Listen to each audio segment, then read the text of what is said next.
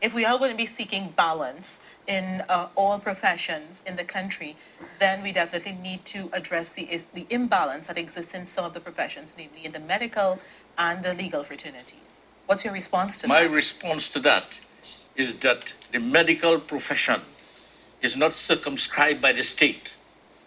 That is, you have the right to be a doctor if you want to be a doctor. As a matter of fact, the state pays for you to be a doctor. Anybody could be a doctor. You could be a doctor. The caller could be a doctor, so long as they want to study. You could be a doctor. And there are people of African descent who are the finest doctors in the land.